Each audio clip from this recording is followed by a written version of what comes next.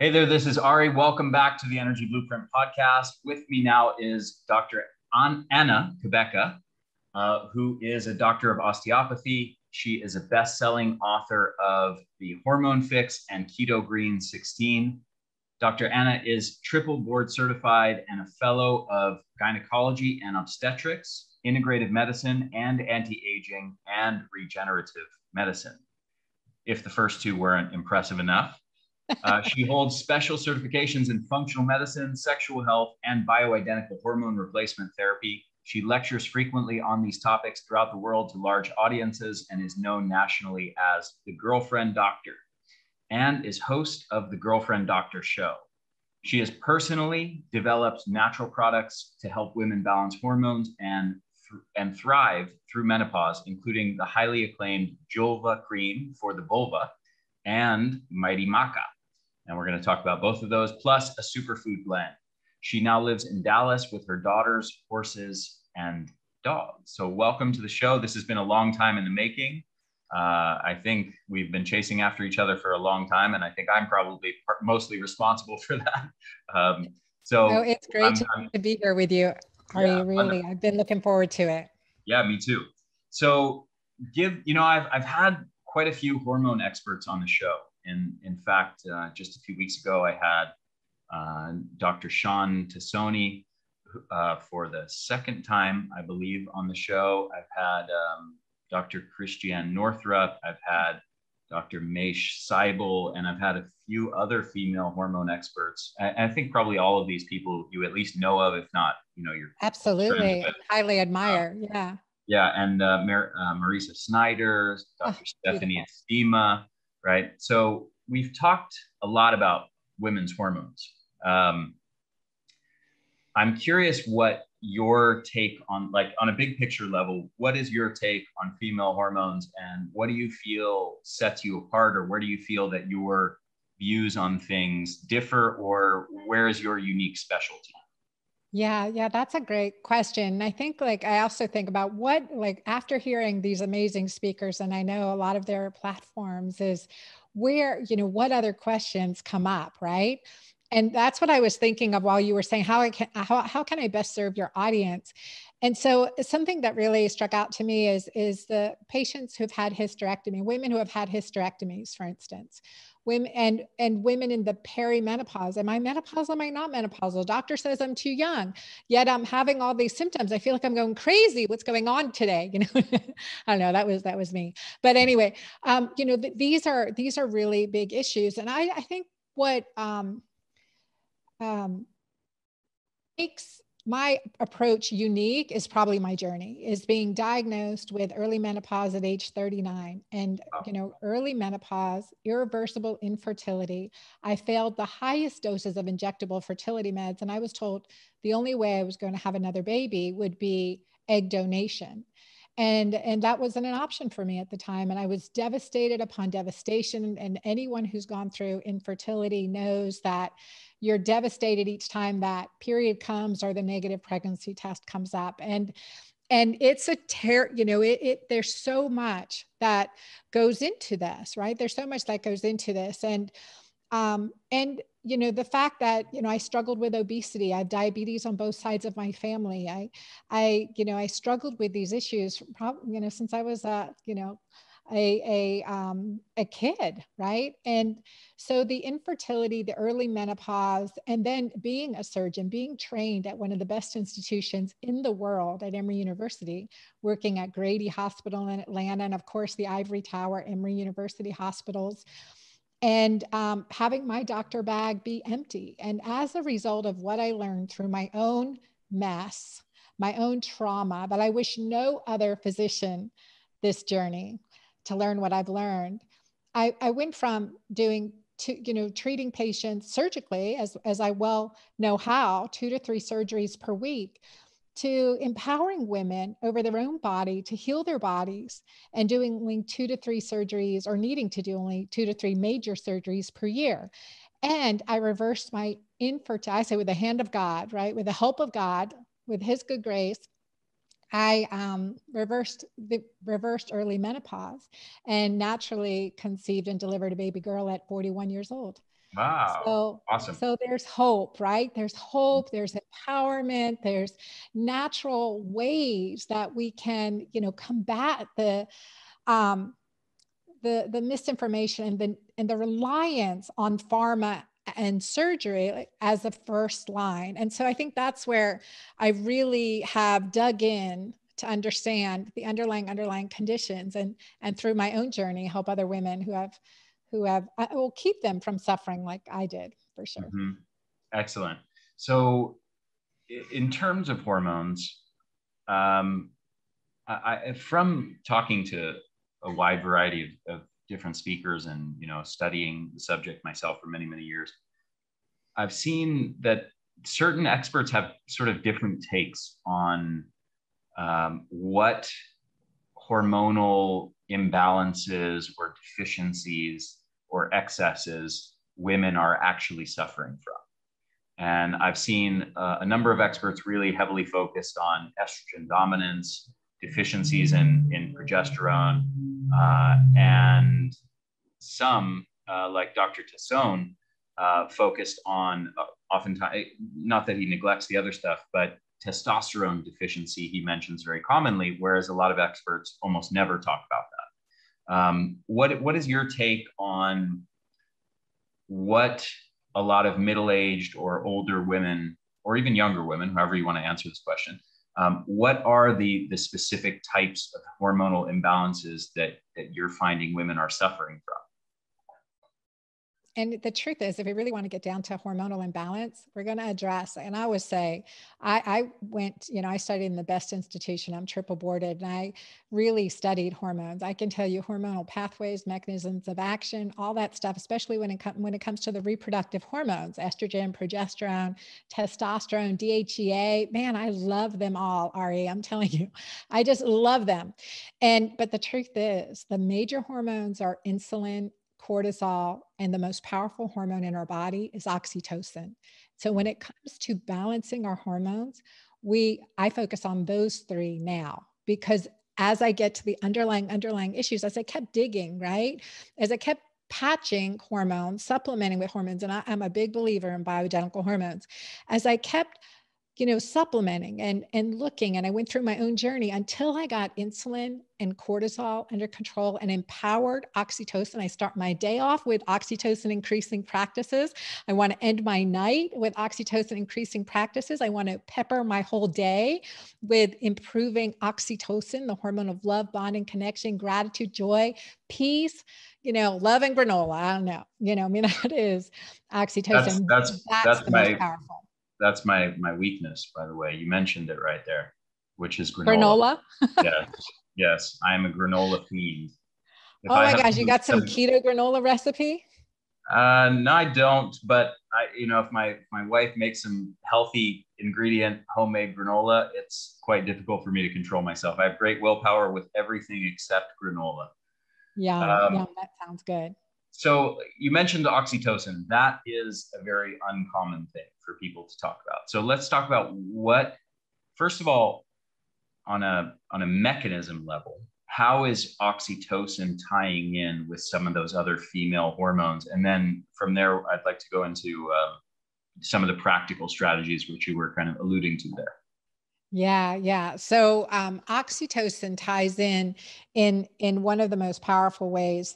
So when we think of, I like to give this analogy, Ari. One of the things is, like, if we look at all our hormones in our body, my first book is The Hormone Fix. And I say it takes more than hormones to fix our hormones, right? It's just like, diets don't work because it's not just about what we eat, right? It's when we eat, who we're eating with, right? All of these pieces of the puzzle. And I'll get to that. But I like to look at hormones like a university setting or a school setting.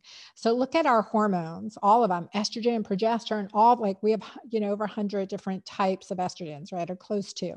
And so if we look at that and we think all our hormones are like the student body, we would consider the professors to be insulin and cortisol. I mean, you've had good professors and they keep law, order, you're going to show up to class, you're going to do with good professors, you show up, you do your best, you interact, right? You participate, all of that good stuff. There's interaction. And then the dean of the university or the school, principal of the school would be oxytocin. So this, like, that's kind of when we look at it, each of us, each student, each hormone has its own talents, its own gifting, its own roles and responsibilities. And there's direction that, needs to take place, and then an overarching, benevolent, good leadership that's kind and fair. And that's oxytocin. So when we look at that kind of interaction, that's the best way I've found to illustrate it. Okay. So what I want to talk about insulin, and we can talk about cortisol as well, but as far as oxytocin, how is it interacting specifically with, let's say, estrogen or progesterone or testosterone? What's the link there?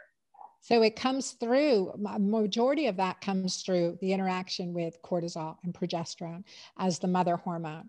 So we look at a couple areas here. So when we look at our hormonal cascade, and progesterone being the mother hormone, right? Like derived from cholesterol. We've got progesterone and pregnenolone up top.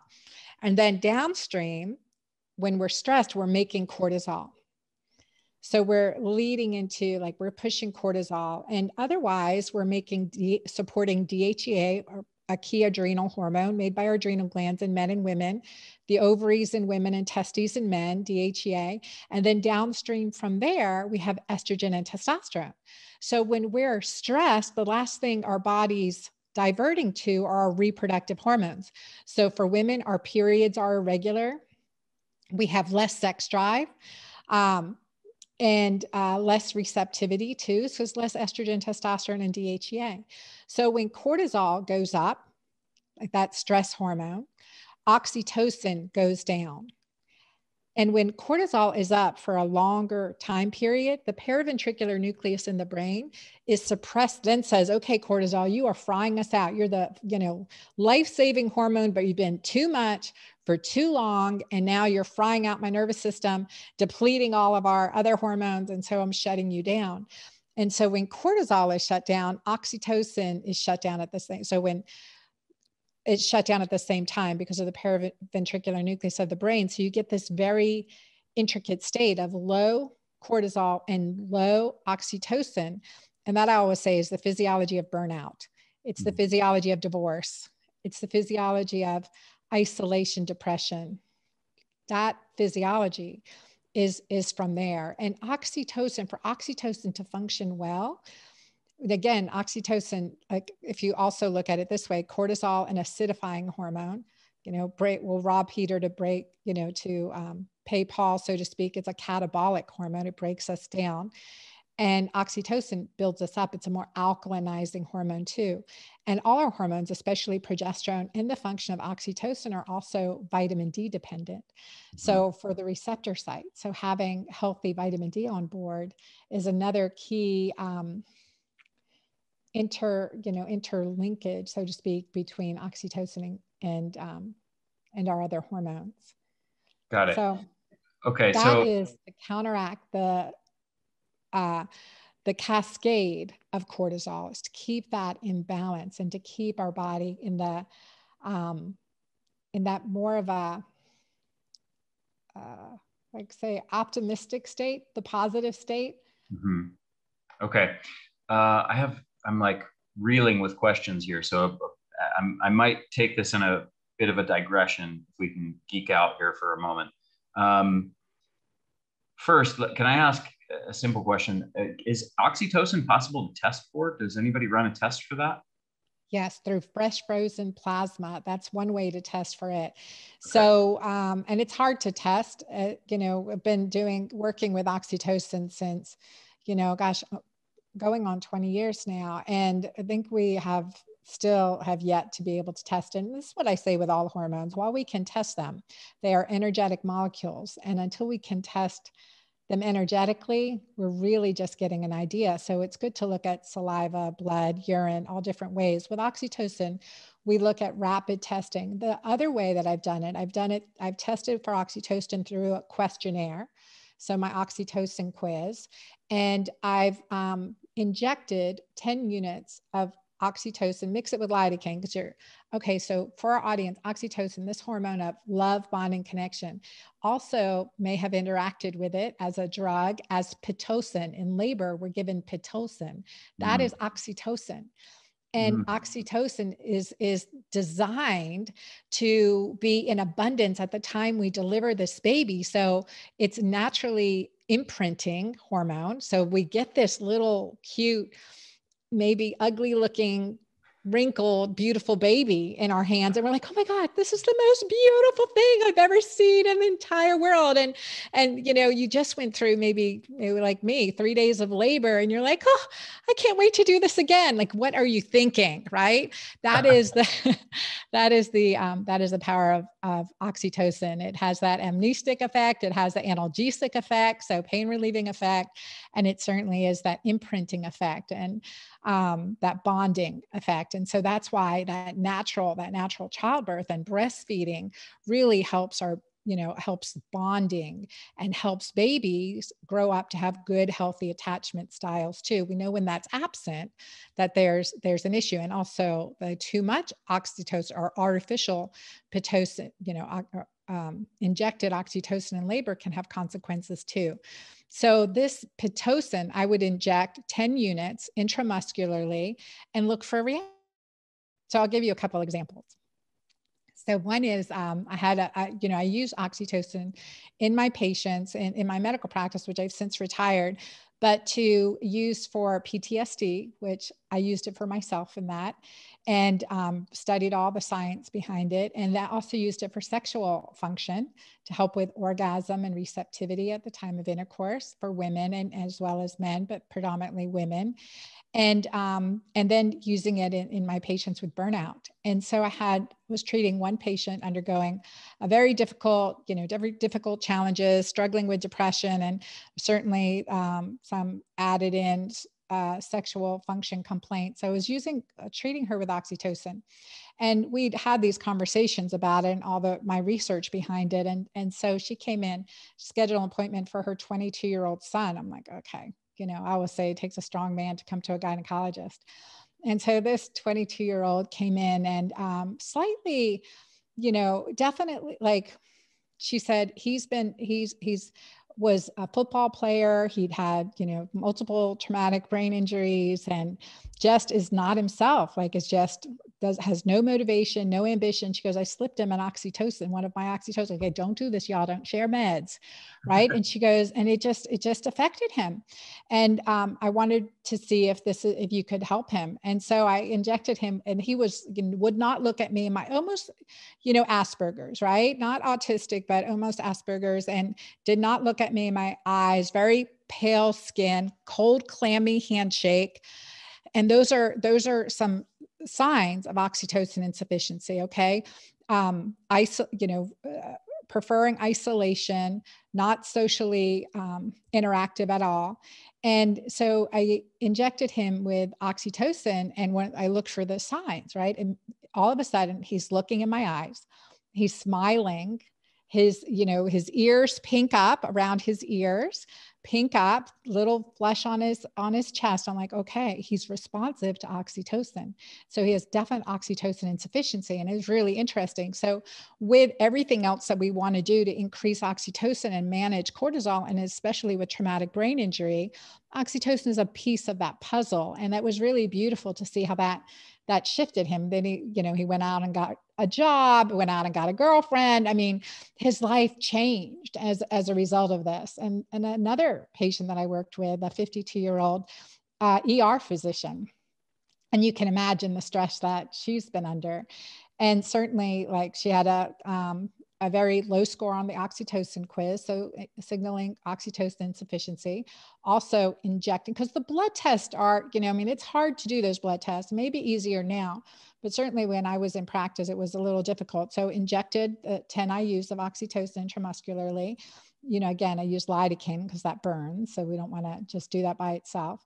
And immediately, like, smile, sits back, relax, feels good. I'm like, okay, then I can prescribe her and we can use a prescription oxytocin again as a bridge while you're working on stress management, all these oxytocin building activities. And so those are some ways to supplement with oxytocin and diagnose a deficiency. And if they hadn't responded like that, oxytocin supplementation wouldn't be my first line of therapy. Very, very interesting stuff. And I have to say, in all my years of reading books and interviewing people and studying health, I've actually never heard someone talk about diagnosing and treating oxytocin deficiency in that way. So very, very novel, good stuff. It is good stuff. And I will say one more thing, because this is such a powerful area. And another client that I had the privilege of working with was a family, and they had an 11-year-old daughter who was on spectrum. And, again, with all of this, like you said, what's our first way to treat or address? I will say, treat the gut microbiome. Treat the gut microbiome, right? Enhance mitochondrial function, treat the gut microbiome, and you're going to improve everything, right? So hormonally, and that's a big piece of it. So as I was working with her, this 11-year-old's gut microbiome, we also worked with oxytocin increasing behaviors, cutting out all exogenous hormones like from dairy and really cleaning up her diet, gluten-free, addressing the gut microbiome, adding in very short term, 5 days a week for school, oxytocin, and only for 3 months. And as that gave her just that leg up for healing, she graduated at the top of her class. She's now in college. So it was really beautiful to see that shift, but also that social interaction, social behavior, social connection that, again, it's never a pill, a potion, a product, right? It's always a combination effect. But I think that there's a lot of need for that gut cleanup and naturally empowering oxytocin through lifestyle. Yeah. I want to get more into practical strategies in a minute, but maybe we'll dive into mechanisms a bit more. You mentioned cortisol. You mentioned the paraventricular nucleus. I want to bring in another little angle here, which is I spent about a year of my life digging into the literature specifically on different fatigue syndromes and burnout and stress-related exhaustion disorder. Basically stress-related fatigue and chronic fatigue syndrome in relationship to cortisol and HPA axis function. And what's interesting and surprising and counterintuitive about the vast majority of that research is it actually doesn't link low cortisol levels to those conditions. There's a small amount of those studies, a minority that links slightly lower levels, another minority that links slightly higher levels of cortisol, but the vast majority of the studies show actually no difference in cortisol levels between people with those syndromes and normal healthy people. Have you found, I would say overall, the overall body of evidence on different kinds of stressors, whether we're talking about psychological stressors, or relationship, financial stressors, career, job stress, or even physical overtraining syndromes from doing too much exercise, the vast majority of that literature actually links higher levels of cortisol with, for example, overtraining syndrome or people suffering the consequences of severe stress states. On average, of course, this is generalizing, and there's a subset of people that do have lower than normal cortisol. But do you think there's also a mechanism for high levels of cortisol to interfere with hormone functionality, whether we're talking about female hormones or oxytocin or anything else? Absolutely. I think that's that chronic spikes, right? That chronic push. It's like putting your foot on the gas and the brake at the same time, right? That's what I see in those states. It's almost like the gas and the brake at the same time. How does that look, and how does it affect our circadian cycle? When is that cortisol then again coming right back up at 3-4 a.m. in the morning when our body's been rested enough, and then we get those spikes in cortisol? So depending, it's interesting to hear that and to see that, and considering what's normal, what's optimal, and when are those averages being taken, 24-hour urinary cortisol versus what's the pulsatile throughout the day. And I'm interested in that as well. When cortisol goes up, though, you're going to get that suppression of oxytocin. When cortisol goes up, estrogen and testosterone, DHEA, are going to be depleted. And so testosterone being anabolic, DHEA being, a pro-hormone and the precursor, upstream from testosterone and estrogen. And I think especially in, the male versus female physiology, I mean, men have 10 times as much testosterone as women. So these chronic stress conditions, right? These are going to affect women women are more vulnerable to than men. And in fact, especially as we get into this hormonal shift between age 35 and 55, we enter this period of neuroendocrine vulnerability. So we have the irregular cycles, the irregular bleeding, right? Often consider that an interruption of the function of progesterone. And so, for some it's estrogen dominance, for others, progesterone insufficiency. I think it's, chicken or the egg, right? Mm-hmm. And so you're getting into this state. So what happens is, when you're depleting when you have a lot of cortisol and you're in this state of neuroendocrine vulnerability, you add all the downstream consequences of either, chronically elevated cortisol or that combination of foot on the gas pedal, foot on the brake. So the paraventricular nucleus trying to shut down, right? That production of cortisol. So you don't fry out your nervous system. The cortisol is the key. Like I spoke with Dr. Fasano, and I love this analogy. It's like the key that unlocks the gate to those membranes, right? So you get the leaky membrane, whether it's leaky gut, leaky heart causing atherosclerosis, leaky, nervous system or brain, so to speak, causing Alzheimer's and dementia. Like that's that cortisol, that's that acidic catabolic function of that. Mm-hmm. And so when we look at that with the, in women 35 to 55, we have those changes, and our progesterone, this mother hormone to cortisol, to estrogen and testosterone, is declining rapidly. So beyond the GYN symptoms, the other symptoms that are bringing our patients in to see us is the anxiety, the PMS, the irritability, the mood swings, the loss of sex drive, the difficulty sleeping, the crashing fatigue, the weight gain, all of those as a function of this neuroendocrine vulnerability. And it can start early with our menstrual cycles and our mood change, not just hormonal, but the nervous system, right? These are neurologic symptoms. And that's what really fascinated me in my research in solving, getting to the underlying reasons why this, why this is happening. So, and during this time period, 35 to 55, especially with this change in hormones. And again, men don't have that rapid transition, but women do. And so dietarily, nutritionally, lifestyle, we have to approach it in a different way. And now I forgot what question you had asked me to begin with. I went on a tangent.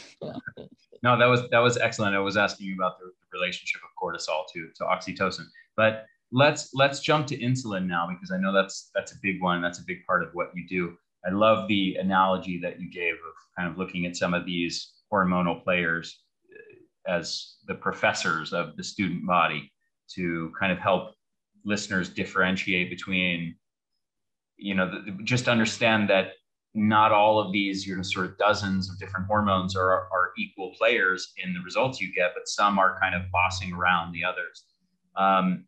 So from your perspective, what is insulin doing in relationship to a lot of these different female hormones, and what problems do most people have with insulin?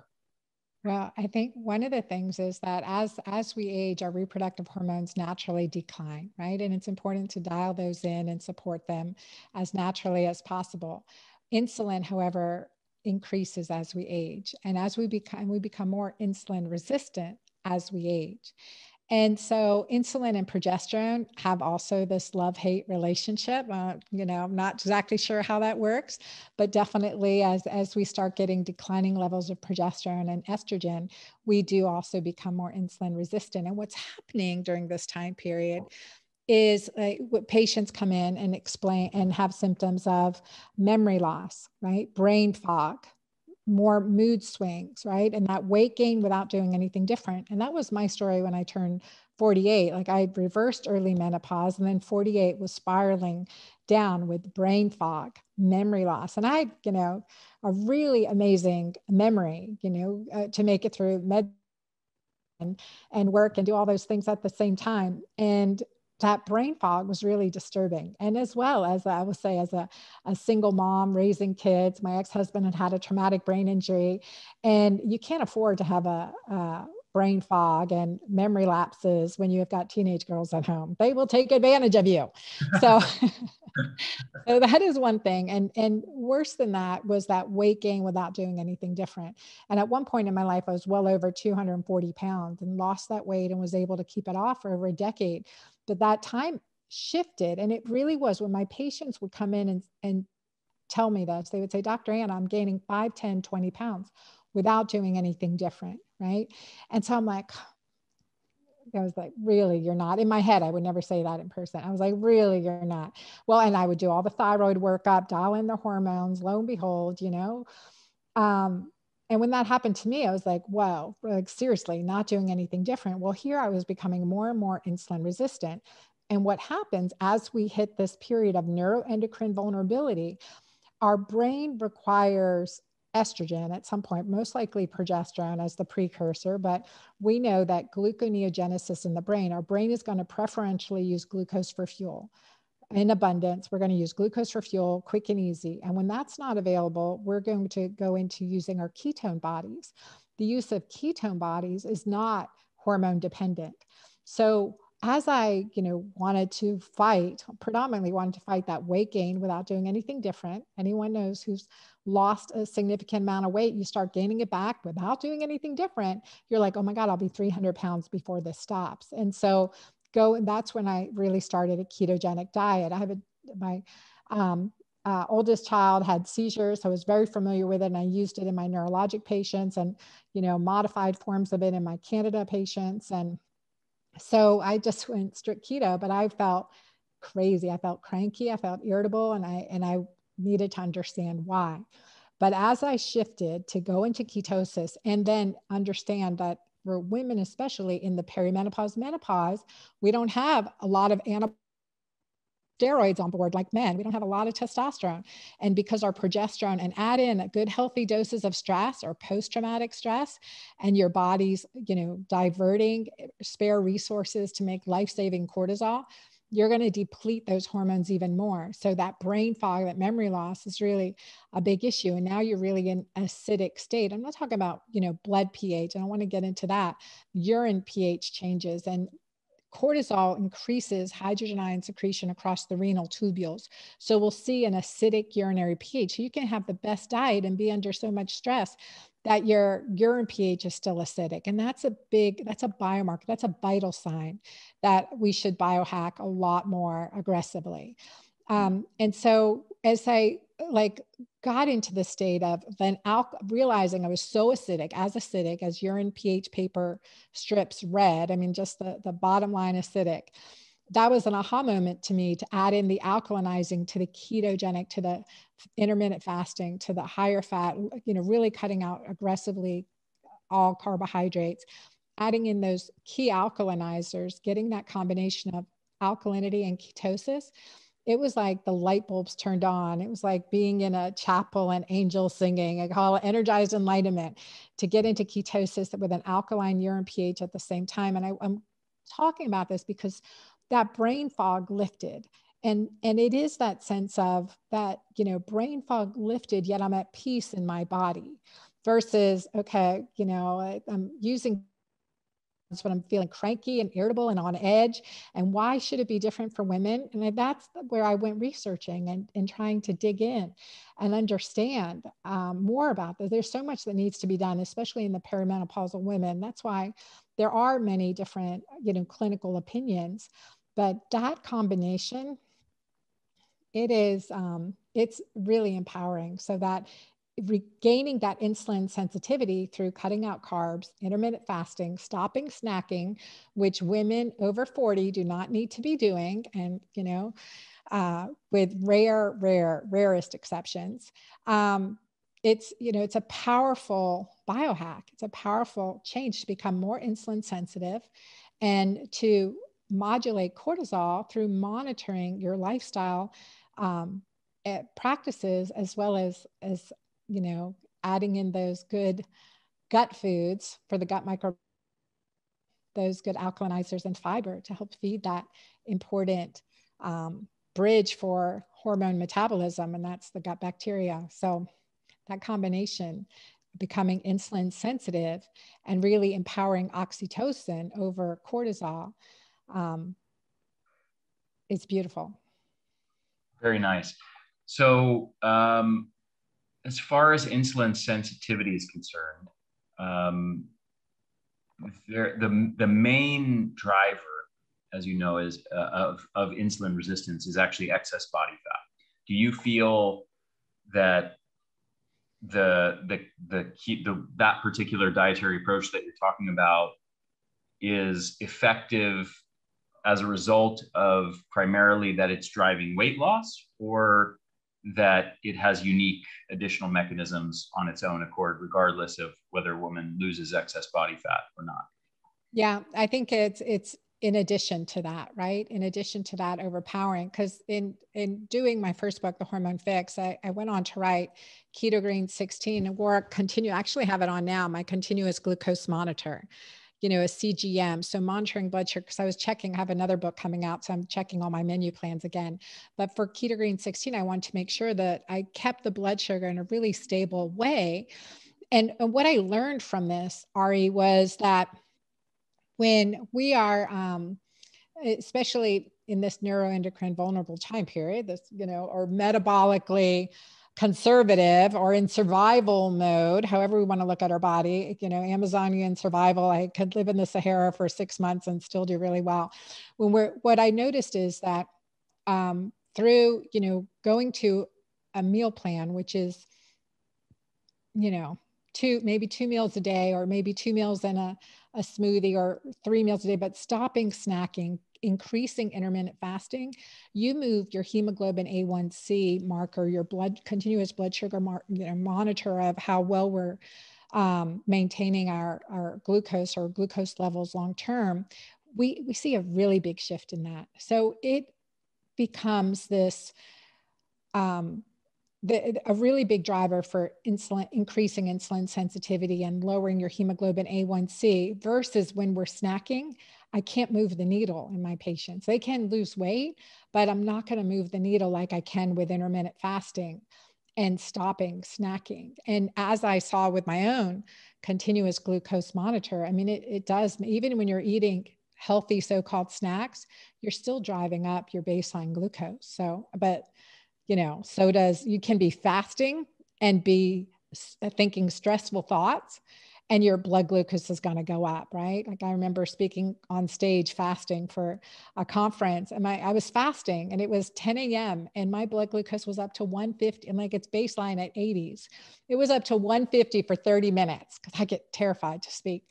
Yeah. Anyway, so that was fascinating to me. So I learned that just the power of our thoughts over our body. And that's where, beyond what we eat comes into play with balancing our hormones and increasing insulin sensitivity. Very, very interesting. Well, this, I think is a wonderful, deep dive and map of how these different hormones relate to one another. And I love how you emphasize that hormones are not just hormonal abnormalities that sort of occur for random reasons. There's a lot of people who are kind of under the misconception that, I have hormone abnormalities, and the hormone abnormalities are the cause of my problems, and who need to understand the link between, okay, well, what's causing those hormone abnormalities? How do we track that back to your nutrition and lifestyle and environmental habits, environmental exposures?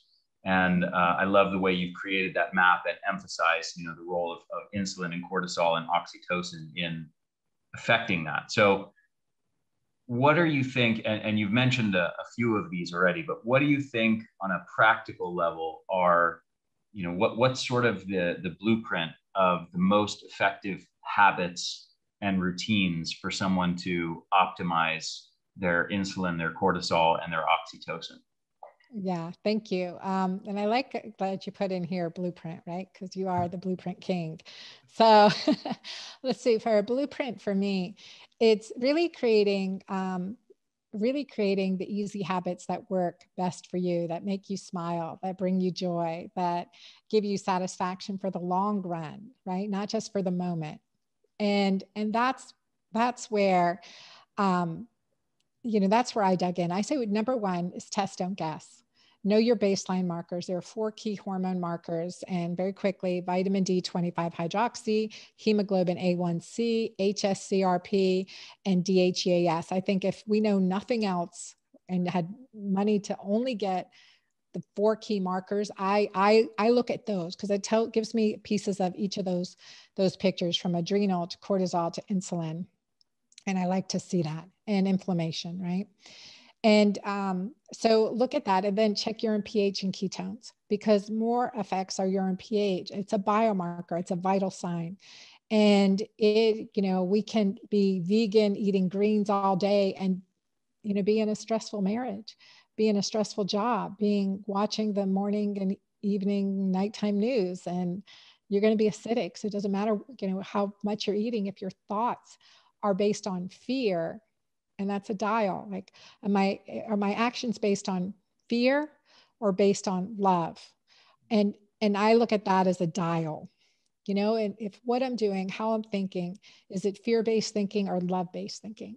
And how am I, honoring myself and others in this process? So that perspective shifts your physiology in such a dynamic way that you do manage cortisol and empower oxytocin when you do that. So starting the day, and for me, like, a day in my life looks like this, and my clients online in my Girlfriend Doctor Club community, and have done my Magic Menopause program, I read my books, know, like, this is kind of our process. Like, before I even open my eyes in the morning, great. I'm thinking, what am I grateful for? Where did I see love yesterday? Where was I loving? Where did I laugh? Where could I have laughed at myself more? And just like, okay, how can I laugh at that now? Because laughter is incredibly good for oxytocin. Gratitude, thanks, love, where you see love, is increasing oxytocin. So starting off your day with that as a first step, for me, having traumatic PTSD and severe burnout and all of those things, that's been life-saving. That rewires my brain, rewires my physiology from a negative downward spiral to a positive upward lift. So that's a critical practice that's as important as what I eat, the keto green diet plan and lifestyle plan that I follow. That first, when we want to shift our behaviors, we have to shift our morning. And so that shift in the morning is probably the most powerful thing I and my clients do. I want to interrupt you for 1 second, and please bookmark your thoughts so you don't lose track of where you're heading. I just read a fascinating study just a few hours ago in women who were still who were lactating, who were breastfeeding their children, and they measured the effects of laughter on melatonin production, which is obviously another important hormone in sleep and brain health and immunity, mitochondrial health, and many other things. And they showed that compared to I think they used a serious movie versus a comedy that invoked laughter, and they found that laughter doubled melatonin production before bed and doubled the measurable melatonin levels in the breast milk that was being fed to the babies. So to that point, yeah, absolutely, how much that laughter component that most people wouldn't necessarily think is having a direct impact on hormones is now affecting melatonin and oxytocin, which is affecting sleep quality and so many other aspects of your physiology. Just connected the dots between something that happened earlier today and what we were talking about. Oh my goodness, that makes me think, because I've just started with my daughter watching the series. We watch an episode in the evening. We have no TV, but we've started this at Netflix. Oh, it's an old one. It's Gilmore Girls. Anyway, just cracks me up being a single mom and totally relating. I mean, just cracks me up every night. I've been sleeping better now than ever, according to my BioStrap, which I'm not wearing right now, but I've been sleeping with. But laughter increasing melatonin. I hadn't made that connection. I love it. I think that's Yeah. awesome. And, decreasing cortisol for sure. Yeah. Cool. Yeah. So do you want to pick up where you left off, or I'm happy to jump in with a question? I just want to make sure I'm not interrupting your flow. Yeah, no, that was basically the start of my day. And then keeping an intermittent fasting practice of 13 to 16 hours on a regular basis, sometimes longer, sometimes not, is a key aspect. And then breaking fast in a keto green way, that's a healthy ketogenic choices, healthy fats, healthy, high quality, grass-fed, free range protein, and lots of those good green alkalinizers. So Nice. yeah. I wanted to come back to the urinary pH thing, because it's a somewhat controversial topic, in the sense that, there's sort of one group of people, and there's certain books that have been popularized, I think maybe from the 90s or early 2000s, around the idea that, we can alkalize our bodies and change our body's pH in really profound ways. And there's a lot of people kind of operating in that, under that premise or belief system. And then there's a whole bunch of, sort of quote unquote evidence-based community who poo-poos all that and says, that's all a bunch of nonsense. Our body maintains this precise range of pH, regardless of what you do, and you can't affect that no matter how much you try, and alkalizing your body is a bunch of nonsense. But what's interesting, and usually unknown to most of those sort of evidence-based trolls, as I would refer to them. Skeptics, right? Yeah, is that there actually is a body of literature around something called potential renal acid load, PRAL. And it does show that, for example, eating more alkalinizing foods, more greens, more fruits and vegetables, actually does change urinary pH. So even though the body is maintaining this sort of precise pH range in the blood and some of the other tissues, depending on what you eat, you're straining those pH buffering systems to some degree. And there is a body of literature showing like higher potential renal acid load is linked with much greater rates of diabetes and other health conditions. So there is this link. It's kind of this weird hidden link that's there, because blood pH isn't changing that much, but there still is something to the pH story. Right.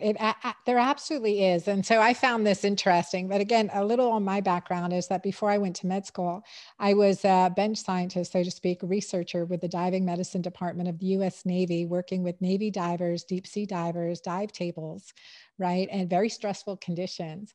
And I was exercise and respiratory physiology. So I lived in that pH balance. We monitored that pH balance. We looked at blood gases at, 310 atmospheres, right? And, where can we push the body and how do we recover the body? I mean, I ran mass spectrometry, Ari. I mean, that's a long time ago. We're going on 30 years now. Plus, when was that? 1988? Yeah. Okay, a long time ago. And CO2 plays a huge role in blood pH. We had CO2 scrubbers, right? We looked at that work and actually published on that in Amsterdam for the Royal Navy way back when I was 22 years old. So I love this stuff. I mean, I love this stuff. And so I would hear that. I'm like, what do you mean it doesn't? I mean, stress affects we're going to rob Peter to pay Paul, right? What's the urine pH said? It's not just about how we're nourishing our body, but it's the stresses, right? It's the CO2 burden. And what's interesting, because I'd been under this investigation since I started talking about it, in 2014, 2015, about the importance of urinary pH. And And the reality is, like, I went to the research. When we even talk about ketogenic diets, we look at the Inuit tribes in Alaska, and many people have said, well, they're high fat diets and they don't have, high heart disease or cancer or this stuff. But you know what they're doing? So I was like, well, where are they getting their alkalinized, their minerals to combat the acid load of a ketogenic diet? Well, they're eating bone broth. That's a staple, a daily fish bone broth. That's your minerals. And now what is the ketogenic diet community saying? They're saying, oh, take mineral salts, right? Your tri-salts, your mineral salts, I'm like, those are your alkalinizers. Those are your buffers. Those are your pH balancers to keep from being catabolic. And why it took so long, because more women had to come on board. Because again, men have protective testosterone, 10 times as much testosterone and more circulating estrogen in the brain than a menopausal woman, by the way. So because we're relying on our ovaries. So that's why we have to. And I don't think it's just a good idea to be in a intermittent fasting lifestyle, a healthy keto green type lifestyle. In perimenopause and beyond, it's mandatory. It's mandatory for brain health. It's mandatory for mitochondrial health, cellular health. And I know you know more about the mitochondria than I ever will. But I'm looking forward to interview you on my show so you can enlighten me further with your brilliance. I'm looking forward to it. So, but that's so powerful, right? We need to shift. Men and women are different. And so understanding those differences and understanding the importance of alkalinizing. And that's why when I started using, and I encourage clients, just check urine pH, get an alkaline urine pH, and it can take a long time, get an alkaline urine pH along with ketones, urine ketones, blood ketones, however you're measuring ketones. But I measure urine pH and ketones together. And when you get that combination, it feels so good. It feels so, so, so good. And so that's what I encourage. How do you feel? What's your N of 1 showing you, right? And the best science I have to support it is it's going to make a whole lot of difference. And it certainly shows you when you're on track and when you're off track, and client after client who do shift to prioritizing that alkaline urine pH, and getting into ketosis at the same time, periodically at least, they, tell you they are raving fans. They are raving fans. Mm-hmm. And for me too, it gave me that clarity and that peace that, in the Bible, it says the peace despite all understanding, right? That being the eye of the storm, or the ocean, not the waves. And that's that physiologic balance that's very grounding that can help. And I also tell clients, if you're having trouble, 3 days of camping in nature, that's a quick way to an alkaline urine pH. So go figure. Mm-hmm. Very, very cool. Dr. Cabeca, I've really, really enjoyed this. This has been a lot of fun to geek out with you on all these hormonal pathways and what affects what. Really novel and interesting stuff. So thank you for that. I know you have a few products, interesting products. I was joking with you before this that I'd love to give you a testimonial for your Julva cream, but unfortunately I don't have a vagina to try it on.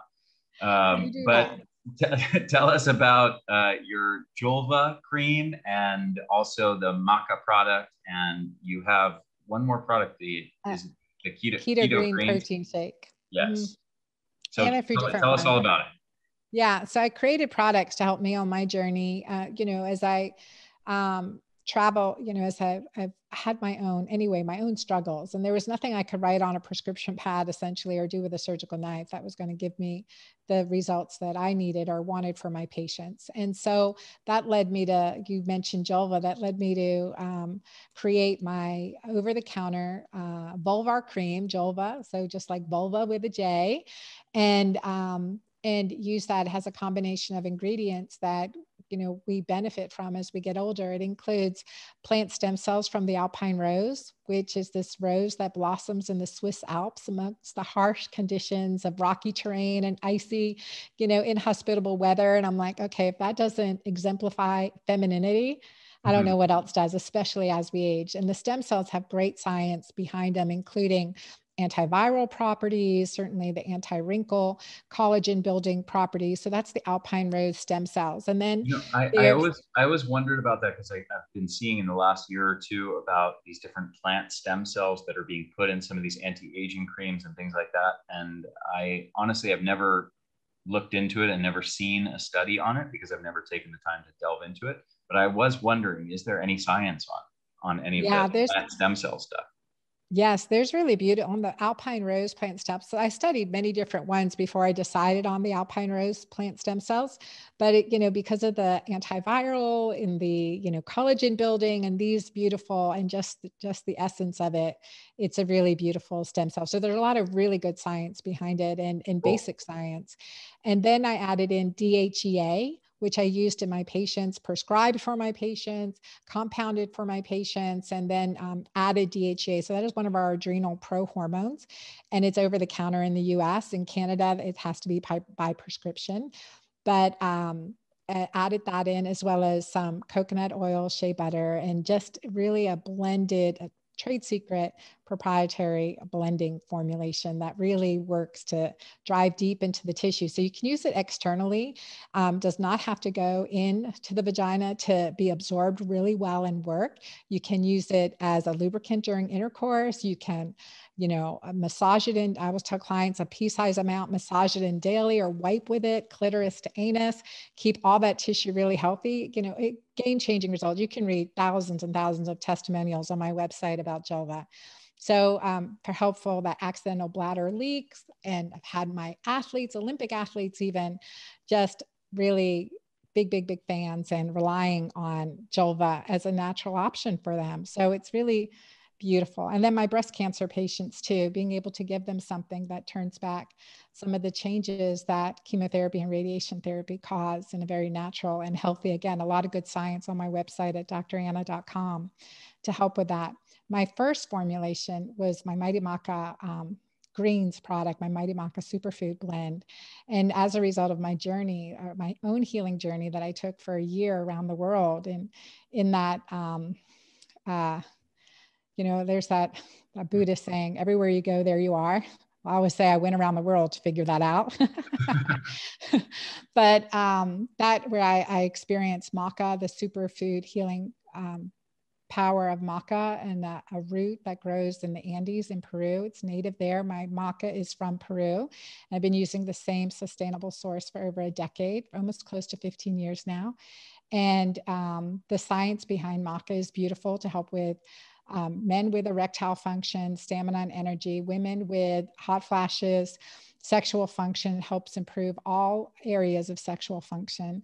And so I combined it with other superfoods that I experienced around the world, including resveratrol, turmeric, quercetin, cat's claw herb. And this formula has been around for over, getting close to 15 years. I have people on it for 15 years now. We have helps with fertility. I mean, it's pretty amazing formula. And all my products are 100% money back guarantee. So if you don't like it, don't, worry, we've got you covered, and we have a great customer service. I'm here to help. And then my keto green, after I wrote the hormone fix and created my keto green plan, everyone wanted, a chocolate flavored keto green shake. So I formulated that with some hormone balancing nuts and seed blends. And of course, all our bioavailable algae and micronutrients and chelated minerals to make it a real meal replacement with 0 grams of sugar. And that's really important in our shakes. And and especially again in menopause and beyond, we become real sensitive to any sugar. So really eliminating that so that we have stable blood sugars, meaning strong willpower, then that keto green shake is there. And we've got a great offer for your audience. We put a package together of Mighty Maca and keto green shake at a huge discount for your audience. Oh, awesome. Yeah. And that's at dranna.com/Ari. Beautiful. Thank you for doing that. I didn't You're even welcome. ask you to do that, but thank you. I'm glad you did. You are very welcome. Wonderful. And they get a discount. What did you say the details on that were? Yeah, it is. You can save 15%, so over $25 on the keto green shake and the Mighty Maca. So, perfect. Okay. And the website is dranna/Ari. dranna.com/ARI. Yep. Beautiful. ERANA.com. Awesome. Thank you so much, Dr. Anna. Really, this was a lot of fun. I really enjoyed connecting with you. It was worth the wait. And I look forward to more conversations in the near future. Me too. Thanks for having me, Ari. Thanks.